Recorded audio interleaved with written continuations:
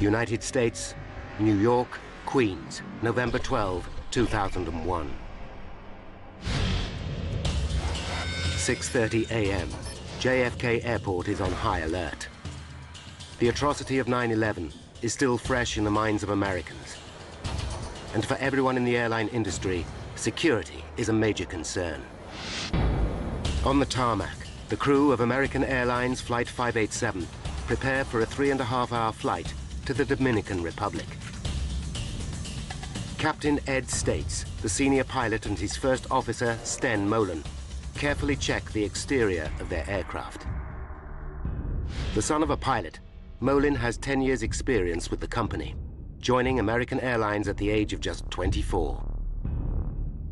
Like his father before him, Sten sees it as much more than a job. If he wasn't a pilot, he doesn't know what he would be doing because it was that important. He loved his job. Traveling to the Dominican Republic this morning are 251 passengers. Among them, 83-year-old Hipólito Algaroba and his 73-year-old wife, Ubencia. The elderly couple have decided to return to their homeland for their twilight years and are expecting their son, Hector, to show up and see them off.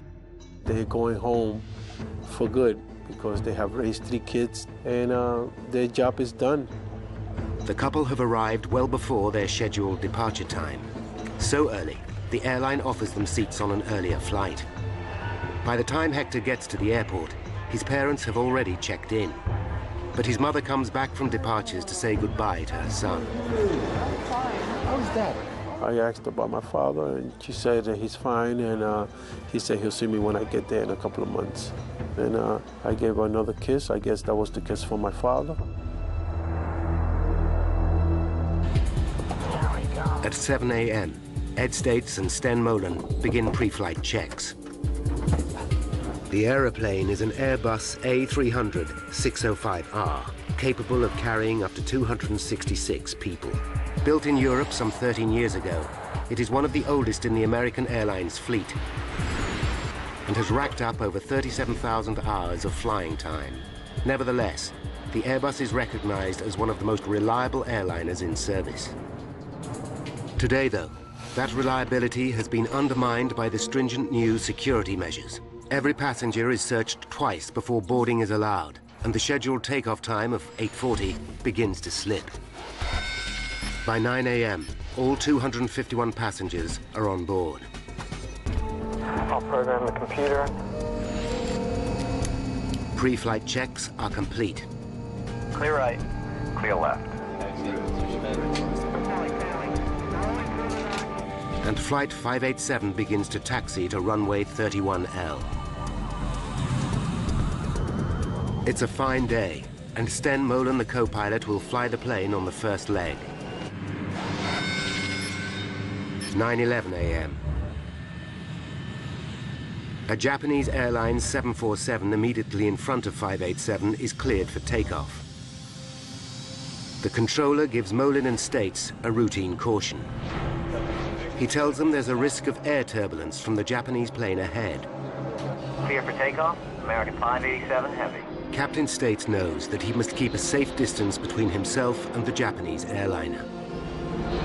Every plane creates a wake of turbulent air as it takes off, which can affect following flights. You happy with that distance?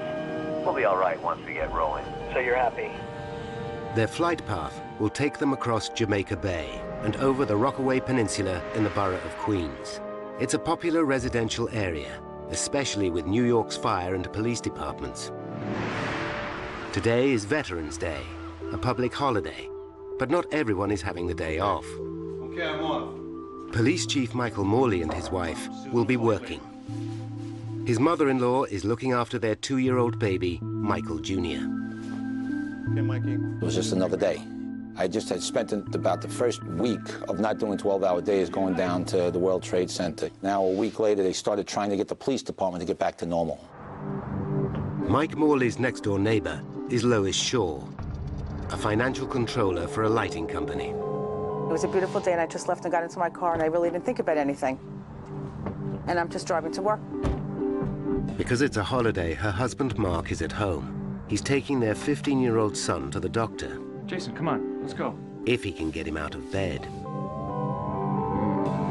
I say, like, what are you doing in bed? And like any other teenager, he gives me that answer. I said, come on, it's time to get up, we gotta go. 9:14, Sten Molen starts the takeoff run. Rotate. 9:14 and 29 seconds. D2. Flight 587 lifts off. Positive rate, gear up, please. Ground control at JFK wishes them well and instructs Molen and States to contact New York departures. 9:15. Flight 587 is now at 1,700 feet.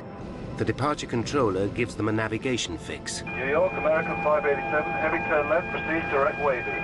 We'll turn direct wavy. American 587, heavy. 1 second later, the plane begins to shake. The pilots know the turbulence is likely to have come from the Japan Airlines jumbo up ahead. It's a routine hazard, and Molen flies through it. 250, thank you. The captain increases the speed of the plane to 250 knots, the maximum allowable at that height. But seconds later, the plane hits more turbulence. Sten Molen takes decisive action. Using his foot controls, he applies the rudder first to the right and then to the left to try and stabilize the plane. Back power. Again, Molen asks for more power to keep the aircraft under control. You all right? Yeah, I'm fine. Hang on to it. Hang on to it. Full power, please.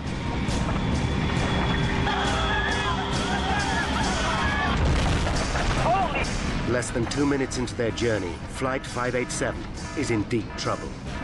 The lives of 260 people in the air and many more below are in mortal danger. 89 seconds after takeoff, Flight 587 is in trouble. In the cockpit, co-pilot Sten Molen is fighting the controls. What the hell are we into? I'm stuck in it! Get out of it! Get out of it! Far below, 53-year-old Pete Hayden, deputy chief of the New York Fire Department, is taking his first day off since September 11th. His attention is drawn to a plane making an unusual straining noise. It's struggling. I look up. It's lower in the sky than normal. I'm watching it, and the plane suddenly begins to break apart. Holy!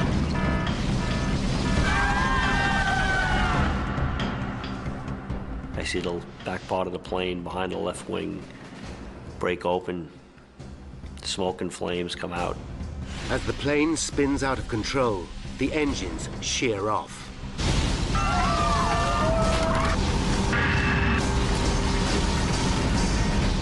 Mark Shaw, still trying to wake his son, also hears the plane. And I think that it sounds just like the Concorde. Come on, Jason. You know you have a doctor's appointment today. Come on, get up. The house starts to shake.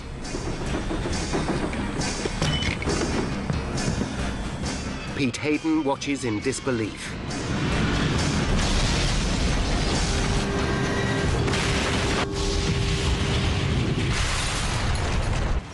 At 9:16 and 15 seconds, Flight 587 slams into the ground.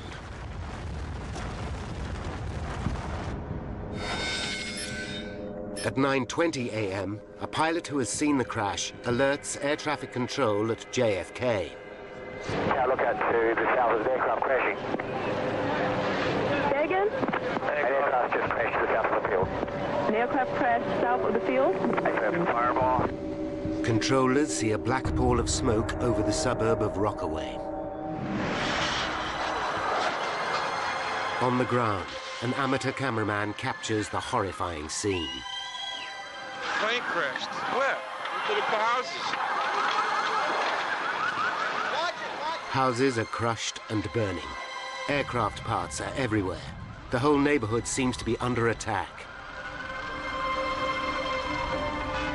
One of the first at the scene is Deputy Fire Chief Pete Hayden. There are bodies everywhere, all over the streets, in the yards. Some victims still strapped into the seats of the airplane.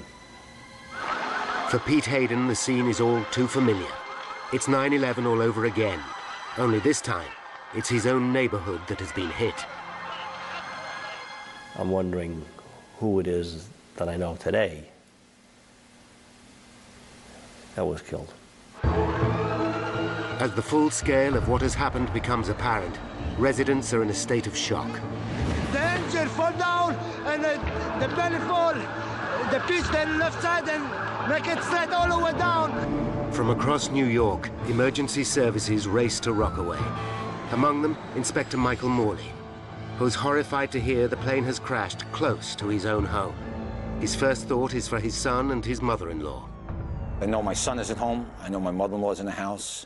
So I'm panicking like every other father. You know, I'm thinking, oh my God, what if my kid's killed? What if, I don't know what's going on with my family. Michael Morley's next-door neighbor, Lois Shaw, is traveling to work when she gets a terrifying call from her husband, Mark. What's gone, the house? He's screaming hysterically, the house is burning down. So I just totally freak out, and I'm trying to scream, where's Jason, what's happening? But we get disconnected at this moment.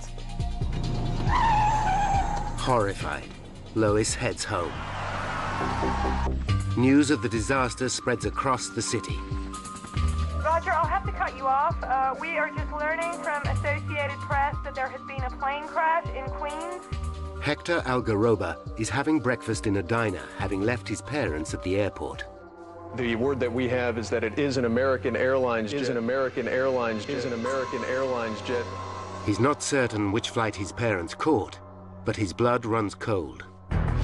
Hundreds of firefighters from across the city are now fighting the blaze. Mayor Giuliani arrives to see the damage for himself. We'll do everything we can to help these people, everything. And the president is on top of it. They're alert. They're watching everything else all over the country, so I think people should remain absolutely calm. But New Yorkers believe they are being attacked again. The city is in meltdown. The Empire State Building is evacuated. The United Nations is in partial lockdown. Airports are closed, and all civil aircraft are grounded. Armed F-15 Eagles scramble, and other jets are on strip alert around the country. Tunnels and bridges are closed. The city is gridlocked. Americans fear their worst nightmare is unfolding once more. The plane has crushed 4 houses on the intersection of Newport Avenue and Beach 131st Street. Across the road, 5 more houses are ablaze. One of these belongs to Police Inspector Michael Morley. When he arrives at the scene, he is horrified. There is no sign of either his baby son or his mother-in-law. On his doorstep, 2 of his own officers are waiting for him. Anybody left inside? My mother-in-law was babysitting Mikey. Because I said, my son's in the house. And they said, we looked, there's nobody in there. They thought that maybe I was in there sleeping also. So I said, well, did you look good? And they said, yes. As rescue vehicles race to the scene, roads into Rockaway are gridlocked. Lois Shaw battles desperately to get back to her family and home. I had no idea what I was going to find or what had happened, but I was thinking that I just have to get to my house. I have to get to my house. Michael Morley is in a desperate situation. His own loved ones are lost in the heart of the raging inferno, yet he's also the officer in charge of the scene. I'm just a regular guy, and all of a sudden you're the highest-ranking police officer on the scene of a major catastrophe like this. I knew in a little while the whole police department's going to start responding and everybody's going to come and be helping out. But for right now, I'm in charge. What do you do? Desperate to find her son, Lois Shaw abandons her car. She runs towards her burning house until she comes to a police cordon. That's my house. I've got to get in there. I've got to... 4 policemen, I remember, holding me back, and I was screaming, let me go. My son is in the house. Let me go. No, my son is in there. My son is in there, too. Please let me through. Michael Morley still has no idea what has happened to his own family. When senior police chiefs arrive, they hear his baby son and mother-in-law are missing. And one of the chiefs says, hey, Mike, what are you still doing here? I said, I'm just trying to help out, boss. And he says, get out of here, go find your family. I said, all right. More and more people, desperate for information, arrive at the scene of the tragedy. Among them, Hector Algaroba. He believes his parents were on the plane, but he's praying for a miracle. The hope was somehow all the smoke and all the fire that I'm seeing is from some sort of impact of the plane trying to land. And there has been a lot of people that survive. I'm trying to cling to whatever hope, because the last thing a human being loses in life is hope. In the middle of the carnage, Lois Shaw is still looking for her family. I'm running to see if Jason is alive, and I feel unreal. All I see ahead of me is smoke. I can't see anything.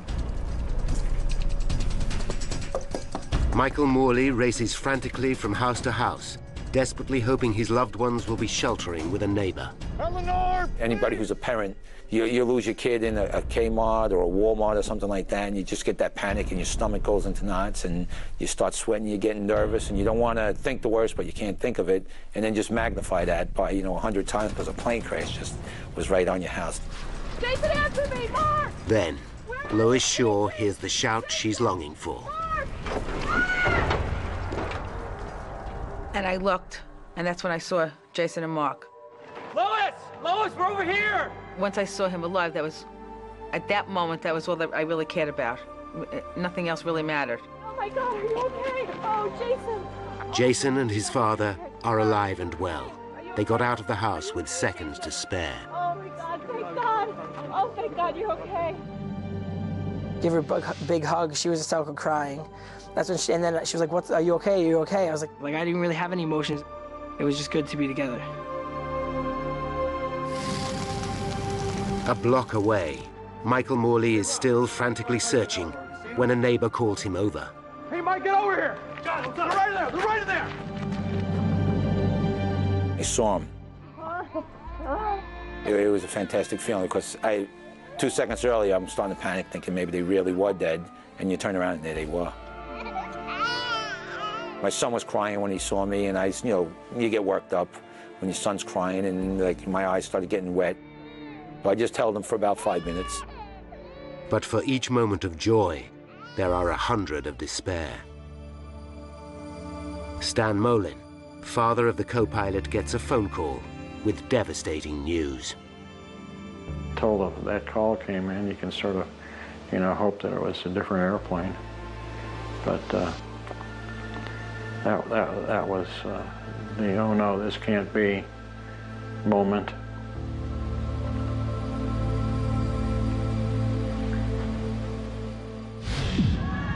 In the Dominican Republic, relatives expecting a family reunion at the Santo Domingo airport are suddenly confronted with an appalling reality. Their loved ones are dead.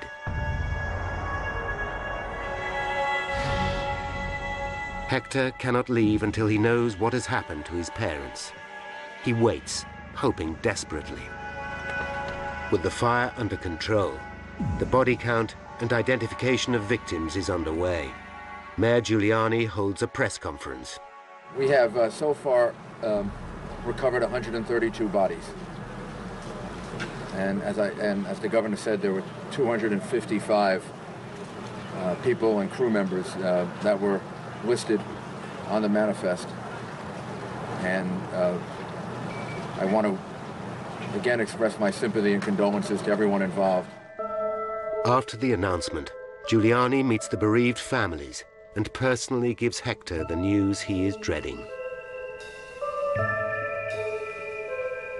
He hugged me and gave me his condolences by telling me that my parents were on that flight.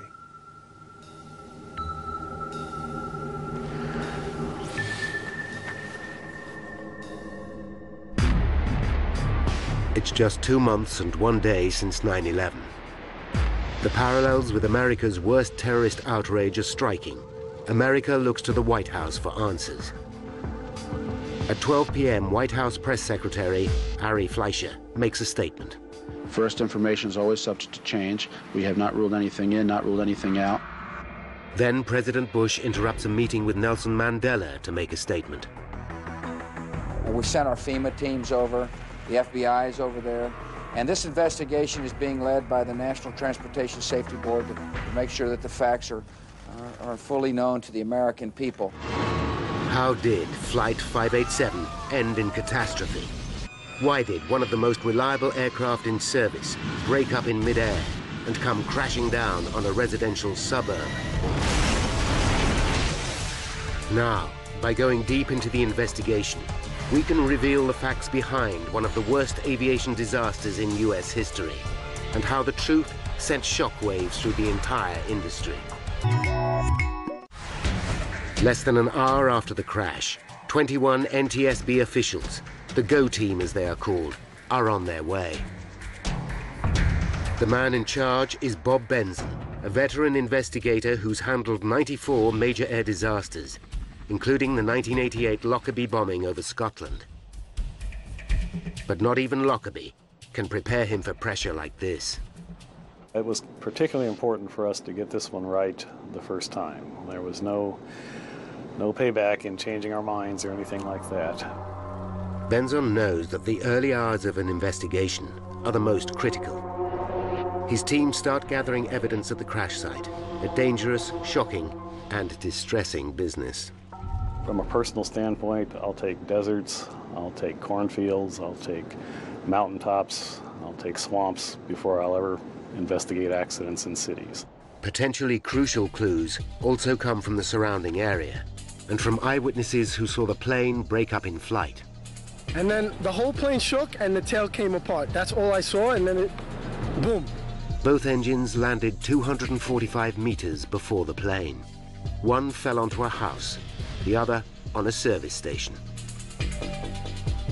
The location of the two engines relative to the main crash site could provide an important clue. By plotting exactly where debris has landed, investigators should be able to determine the breakup sequence. The debris is scattered everywhere. Police and army boats are called in to gather parts from Jamaica Bay. Then, Benson personally witnesses a major discovery as he drives along the coast road.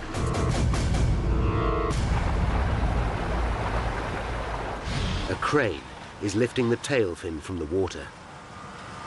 That really got our attention. The tail fin is an essential component of the aircraft. Without it, an airliner simply cannot fly. The fin was found floating in the water 1.2 kilometers behind the main crash site.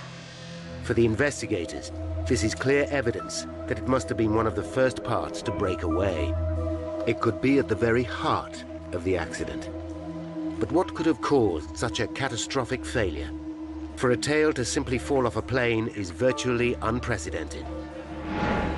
Of the hundreds of eyewitnesses who saw the crash, there is no doubt. This was a bomb. And I saw an explosion in the sky, and I saw the plane. It looked like one of its wings fell off. Just aiming for the ground, and I felt an impact, and then I saw smoke. Well, my neighbor was yelling, "Take cover," and I really thought, this is it, they've started bombing now. Even for a trained investigator, it's difficult not to jump to conclusions. We're not supposed to speculate at early stages of any investigation. It was very hard not to in this particular case. Hang on to it. Hang on to it. Hey, Mike, get over here. Got it. Right in there. Right in there. After the crash of an airliner into the New York borough of Queens, FBI forensic experts are searching for evidence of a bomb. They are also hoping to find two other key pieces of evidence: the plane's black boxes. The cockpit voice recorder should have recorded everything that was said by the pilots. The flight data recorder could tell them exactly how the plane performed throughout the flight. Each of the black boxes might unlock the mystery of the crash, but lead investigator Bob Benson knows finding either of them is likely to take days. Even then, they could be badly damaged. But just hours into the search comes an amazing stroke of luck. Marion Blakey, spokeswoman for the NTSB, makes an announcement. We have recovered the cockpit voice recorder. By now, there is a frenzy of speculation over the incident. Terrorism is foremost in people's minds. But for Benson and the NTSB, the lack of any corroborating evidence to support the theory is troubling. There is no sign of suspicious activity at the airport, and no group has stepped forward to claim responsibility for the crash. They take a calculated risk and announce that even at this early stage, they believe this was not a deliberate act. It is the case that the National Transportation Safety Board is the lead agency because all information we have currently is that this is an accident. The plan backfires. Suspicious New Yorkers start to wonder if this is a cover-up. The NTSB takes steps to reassure the public. Should there be any indications of criminal activity, we will certainly make certain that the public knows as soon as we are aware of that, and the investigation would change at that point appropriately. For Benson and his team, the pressure is mounting. Finding the cockpit voice recorder is a huge step forward. With one of the black boxes and the tail fin in his possession, hopes are high they will be able to piece together the reasons behind the crash. Although the recorder is damaged, the tape is still intact and is rushed to NTSB headquarters in Washington. Away from the glare of the media, investigators start to analyze the chilling final moments of the flight. Let's go for power, please. Every word, every sound is carefully analyzed. 89 seconds into the flight comes a chilling sound on the tape. There is a loud bang. Immediately afterwards, the crew can be heard struggling with the controls. You all right? Yeah, I'm fine. Hang on to it. Hang on to it. Could this bang be the sound of an explosion? Perhaps there was a bomb after all. With the second black box, the flight data recorder still missing in the smoking wreckage, Benson knows that the truth will be hard to find. Without that, it makes telling the story more speculative and more difficult. For 2 days, investigators hunt through mountains of debris for the vital recorder. But instead of where they are looking, the next lead comes from 3 kilometers away. A pair of security cameras on the Triborough Bridge have captured the last moments of the aircraft.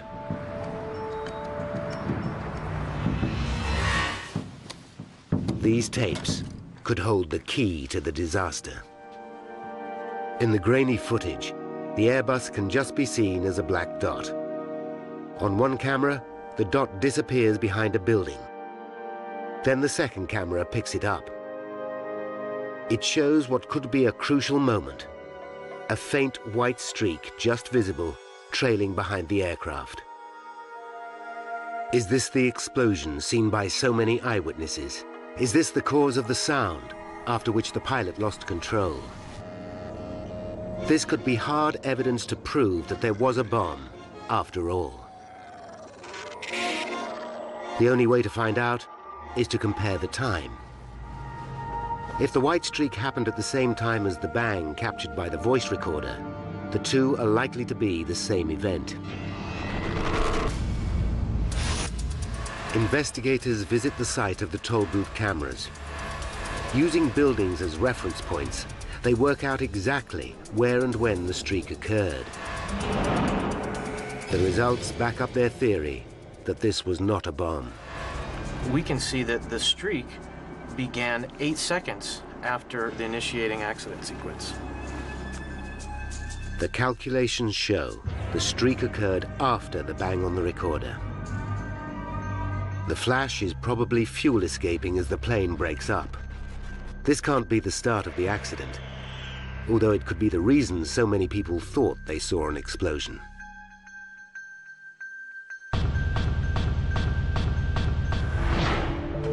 Then, back at the crash site, comes a dramatic development. Investigators get the news they have been desperate to hear. Searchers have recovered the flight data recorder. But the relief is short-lived. The black box is damaged. The NTSB sent it back to the manufacturers to see what, if anything, can be retrieved.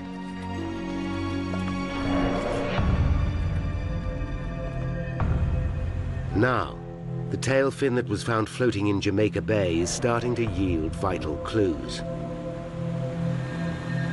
The first thing investigators notice is that the fin is built from a high-tech material called reinforced carbon fiber composite.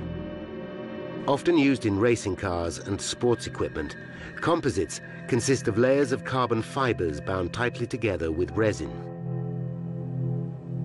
The A300-600 was one of the earliest civil aircraft to feature this high-strength material, and it's used in many areas of the plane. But when investigators look closely, immediately alarm bells begin to ring. There are 6 main attaching points connecting the tail to the fuselage. All 6 have given way. There has never been a plane crash caused by a composite failure, but Benson can rule nothing out. You have to imagine a force large enough to break 6 attaching points made out of one of the strongest materials in the world, 6 of these holding the vertical stabilizer on, and all of them broke. So the forces had to be just tremendous.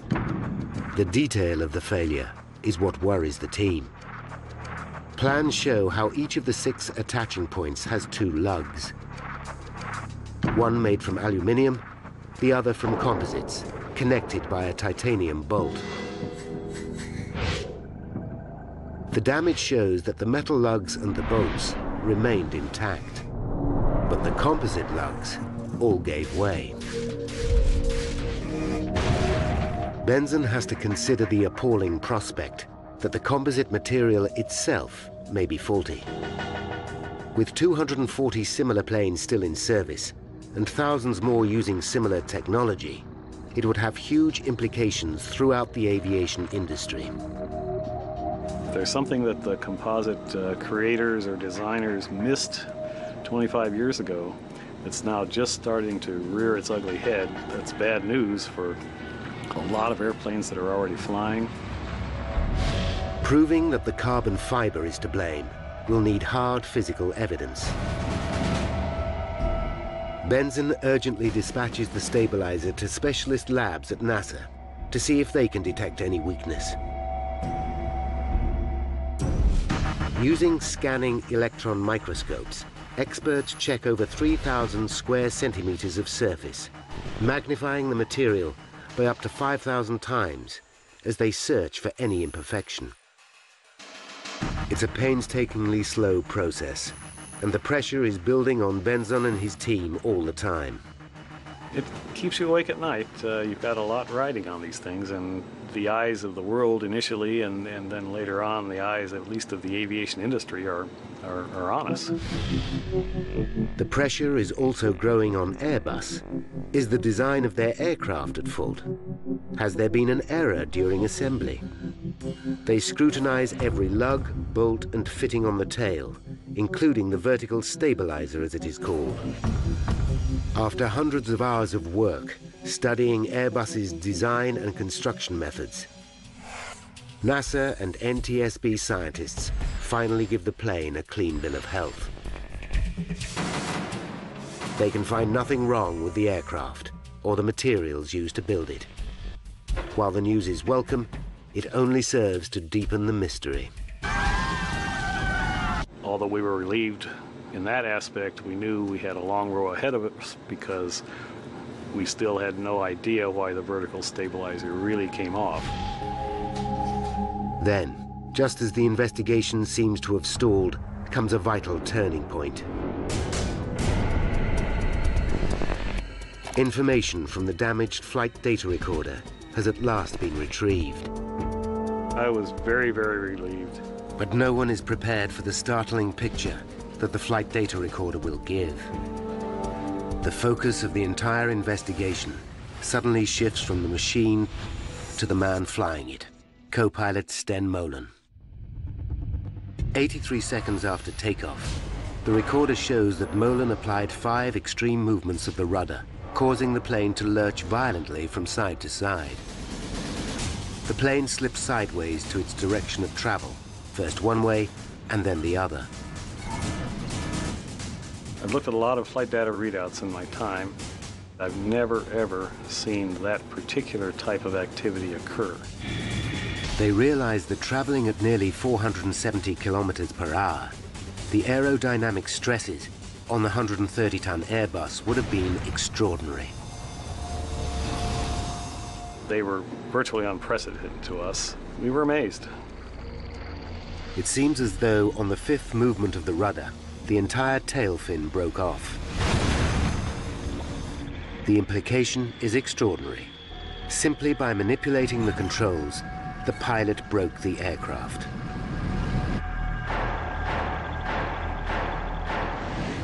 The NTSB is so concerned, they take immediate action. On February 8th, 2002, they issue a special warning to all pilots of this new danger. But the board have yet to prove that the tail came off simply due to aerodynamic forces. Many pilots doubt that such a thing is possible. The only way to be sure is to run detailed computer simulations, a process which could take months to perform. If the theory is right, then the idea that a terrorist plot must be behind the tragedy can finally be laid to rest. Benzon now faces a new and disturbing mystery. Why did the pilot act in this way? Investigators believe they are close to uncovering the cause of the tragic crash of Flight 587. The flight data recorder shows that the co-pilot, Sten Molen, applied 5 rapid inputs to the aircraft's rudder pedals, which could have overstressed the tail fin, causing it to break off completely. Now the question is, why would he do such a thing? They listen again to the cockpit voice recorder. We're supposed to be 5 miles by the time we're airborne. One possible theory is wake turbulence. Wake turbulence is all too familiar to accident investigators. It's a region of spinning air left behind as a plane passes. These vortices can sometimes turn a following plane upside down. But the team quickly realized that this cannot be the cause of the crash. The turbulence was not strong enough to seriously affect a plane the size of the Airbus. The bigger the airplane, the less effect wake turbulence has on it. The A300 is a pretty big airplane. Then comes evidence which changes everything. The investigation team interview Molen's friends and colleagues, and they discover a vital piece of information. A pilot and former colleague recalls an earlier trip with Molen. During an encounter with turbulence, he used the rudder aggressively, even though there was no apparent risk to the plane. The evidence is conclusive. Molen had reacted in the same way before. When those pilots came forward and told us about the first officer's propensity to overreact on the rudders, that was a eureka moment for us. But the revelations don't stop there. When questioned at the time, Molen said he had been trained to use the rudder in this way by American Airlines. If this is true, it raises serious concerns for Benzon and the team. One would assume that if many pilots go through the same training program with some flaws in it, then a lot of pilots have wrong ideas about how to fly an airplane. With 712 planes in service with American Airlines, Benzon must quickly establish where the truth lies. The airline confirms one of their programs does indeed teach pilots to use the rudder to recover from unusual situations, as seen in this training video. And if you don't put that rudder in, what's going to happen? When you get to this portion of the roll, she's going to slice out just like that. Next, Benzon looks at the other tools used to train the pilots, particularly the high-tech flight simulators. Here, pilots are taught to react to a range of emergencies, including wake turbulence. In one of those scenarios, Benzon discovers that the pilots learned to use the rudder very aggressively. The flight simulator program had even been altered to encourage the use of the rudder, particularly when the plane was banking to the right or the left. Airbus themselves had already written to the airline saying this practice was a cause for concern. The classroom work told pilots that it was permissible to use the rudder to escape from unusual attitude situations, and perhaps more importantly in the simulator, they were taught to use the rudder very, very aggressively to recover from unusual attitudes. The finding causes controversy. At a public hearing, American Airlines claimed that Airbus had not explained there were limits to the use of the rudder. I didn't know you couldn't do that. You couldn't do what? Sorry. Be aggressive with the controls. The airline also claimed that the rudder system on the aircraft was very sensitive, and that pilots might not be aware how much rudder they were really applying. The NTSB investigate and discover the rudder control system is highly sensitive. What's more, the controls of the plane become more sensitive as the plane increases speed. On the ground, the rudder pedal has to be depressed by 10 centimeters to get maximum deflection. But when flying at high speed, that distance reduces to just 4 centimeters. NTSB officials are shocked to find that this system is not explained in training manuals.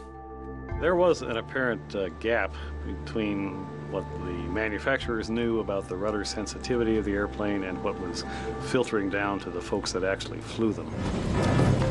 Then finally come the results from the analysis of Molin's 5 rudder inputs. They confirm what nobody really wants to believe, that it's indeed possible to tear the tail fin from an aircraft in flight by stamping violently on the foot pedals. Now Benson and the team can see exactly what happened to Flight 587. Step by step, they have pieced together the key events that led to the tragedy. 5 minutes to disaster. Flight 587 awaits clearance for takeoff. Taxi in position and hold. As a Japanese 747 airliner takes off. 30 seconds later, Flight 587 is given a warning of wake turbulence. So the land wind 260 at 1/4 portion of turbulence. 2 minutes to disaster, Flight 587 takes off. Positive rate, gear up, please.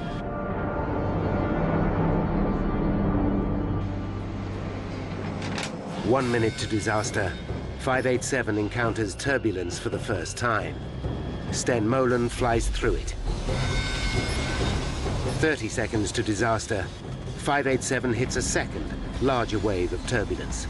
The plane is now banking to the left, reminding Molen of his simulator training. Rudder movement. Not realizing how sensitive the rudder system becomes in flight, Molen stamps on the pedal, causing maximum rudder deflection. The plane swings violently to the right, placing enormous loads on the tail fin. Investigators believe that an astonished Molen thinks that the plane is reacting to the wake turbulence. He doesn't realize that his own use of the rudder causes the violent movement. Molen immediately slams the rudder pedal into the opposite position. The plane now swings violently back to the left, placing another enormous load on the tail. Both Molen and States believe the plane is somehow caught in the turbulence. What the hell are we into? I'm stuck in it! Get out of it! And in a desperate attempt to get control, Molen applies another rudder input, this time to the right. Now, thoroughly disorientated, Molen again applies full rudder. 587 is now on the brink of disaster. Finally, on the 5th rudder input, all 6 lugs connecting the tail to the fuselage tear apart. The plane is now doomed. Terrified passengers and crew can have no idea what is happening. Huge G-forces rip both engines away. 106 seconds after takeoff, Flight 587 falls from the sky. 265 people are dead.